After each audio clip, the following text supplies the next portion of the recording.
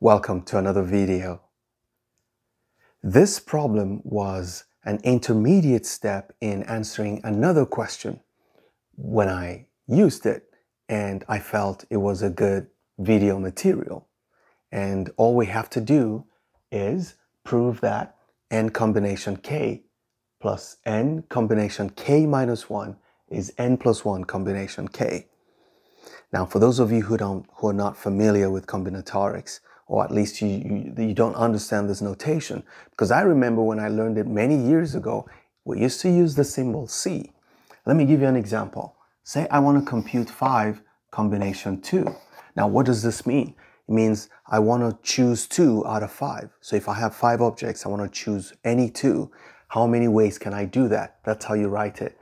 And this basically means you have 5 factorial over 5 over 2 factorial, okay, multiplied by 5 minus 2 factorial, which is going to be 3 factorial. That's what this means. So we want to show that if you are supposed to do this, okay, let's make this, I'm going to actually change this because I want this to go down. Okay, it's fine. We can leave it. And then this is going to be 5 combination 1, which is 2 minus 1, in this case, k minus 1. That makes life a lot easier. Okay, that was not the example I planned to use, but now I can have 5 factorial over 1 factorial times 5 minus 1 factorial, which is 4 factorial. Okay, what we're trying to say is that this is going to be equal to 6 combination 2. Remember, another notation is 5, 2 plus 5, 1 equals 6, 2. That would be the literal interpretation of that one. So what we have here, we want to show that this plus this is equal to 6 factorial over 2 factorial times 6 minus 2, that's 4 factorial. Let's see if that is true. Well, we can compute this because we know 5 factorial is 5 times 4 times 3 factorial. So that cancels this out. What you have, am I supposed to do? Okay, I'm just going to run through this. So this is the same thing as 5 times 4 times 3 factorial, okay, over 2. 2 factorial is 2, and this is 3 factorial, plus this is going to be 5 times 4 factorial over, because I see it here, over 1 factorial is 1 and 4 factorial is here. It's going to be equal to, I'm going to do 6 times 5 times 4 factorial over, this is 2, and then you have 4 factorial. So what do we have? This takes this out, and this is 20 divided by 2, that's 10. Let's go here. This takes this out, and that gives me 5. And when I get here, I'm going to have this cancels this out. 6 times 5 is 30, and 30 divided by 2 is 15. So it looks like the formula will always work, and this is it. So n combination k plus n combination k minus 1, you just drop this one step. It's the same thing as increasing the original one step. N plus 1 combination k. So we're going to do that. Now, this is a very easy proof to do. It's just that you have to know what you're looking for, otherwise things look confusing. So the first thing I'm going to do is just write it the way I used it here. So I know that what I have here is going to be n factorial over k factorial n minus k factorial, plus, if I write this, it's going to be n factorial over k minus 1 factorial times the difference between these two is going to be n minus k minus 1, which will become plus 1 factorial. So the difference between these two is what this is. So the minus will change this other minus into a plus. So basically, this is what I have, and this would be equal to, let's say we don't know this guy. Let's just put a question mark. Suppose we don't know, but we want it to end up being this guy. Okay? Now, Is there any further simplification? In an exercise like this, what you want is to create things here that look exactly as what are the things that are here, so you can factor them. Already I can see n factorial on top of both of them, so I know that's coming out.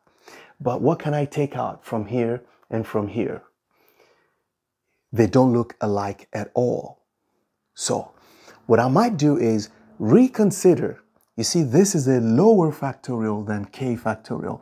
It means that I can rewrite this k factorial and go one step down, so I can generate k minus 1 factorial. So I can say that this is n factorial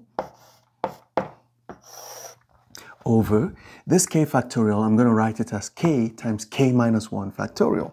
So this is going to be k times k minus 1 factorial. Let me be sure the camera is catching that angle.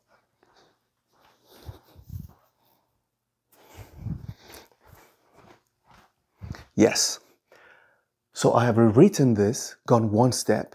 Now, n minus k factorial, I'm fine with that because this is a higher step than this one. So I'm going to write n minus k factorial. N minus k factorial. Now I go here, plus, I have n factorial over, we still have our question mark. I have k minus 1 here, I have k minus 1 here, factorial, so I'm good. So I'm going to write k minus 1 factorial. Now here, I want it to look like this, because this is one extra step. You can see it behind. So I can write this as n minus k plus 1 times n minus k factorial. So this is n minus k plus 1 times n minus k factorial. This is still the same as this. Okay? So instead of writing 3 factorial, it's like saying 3 times 2 factorial. You just go one step down by subtracting 1 from 3 before writing a factorial. That's exactly what I did. Subtract 1 and you get this. Now, it looks like we have established things that are common here, both in the numerator and the denominator. So this has k minus 1 factorial. This also has it. This has n minus k factorial. This also has it. And we're going to pull them aside. I want to use here because there's more space. So from here, I can factor out n factorial. So I have n factorial over what's common in the so now I'm pulling this out. I'm going to take out k minus 1 factorial and n minus k factorial. So I have k minus 1 factorial and n minus k factorial. Okay, so that's what I just did. I just factored out this and this and this. So what I have left is here in the denominator 1 over k, right? Plus, I've taken this out, I've taken this out, I've taken this out. So I only have n minus k plus 1. 1 over n minus k plus 1. And there's no factorial. Okay, we've taken out all the factorials. All we have to do is simplify this one and see what it gives us. This is equal to, we still don't know.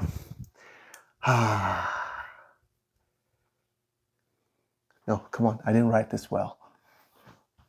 Factorial. So the factorial for this one is on the outside. Okay, let's simplify the inside here. If we simplify this, you notice that we're going to get n minus k plus 1 plus k all over k into n minus k plus 1. That's what we're going to get times, which is going to be n factorial over k minus 1 factorial n minus k factorial. Okay, we still don't know what this is going to equal, but things are going to clean up immediately. Note that, so I just simplified this fraction into 1. This is going to be minus k plus k will cancel out, so what you have left is just n plus 1. So our next line is going to be n plus 1 times n factorial. N plus 1 times n factorial. Divided by, now let's see. Look, I have k here and I have k minus 1. This is the same thing as k times k minus 1 factorial. And here I have n minus k factorial times n minus k plus 1. So this is the factorial, which is n minus k plus 1 factorial. It's beginning to look clean now. See what this looks like. This is the same thing as n plus 1 factorial. Now in the denominator, this is k factorial, clearly.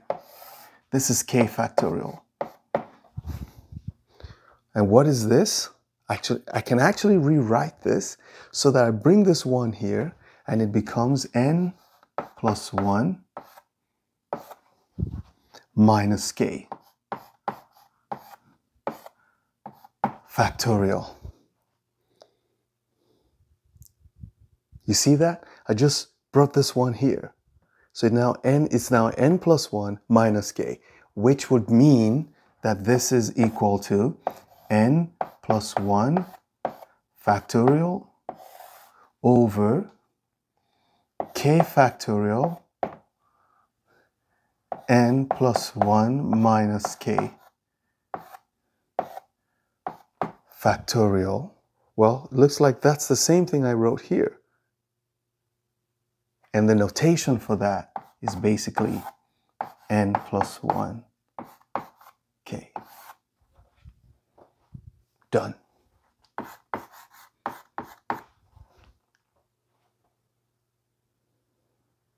Never stop learning. Those who stop learning, stop living. Bye-bye.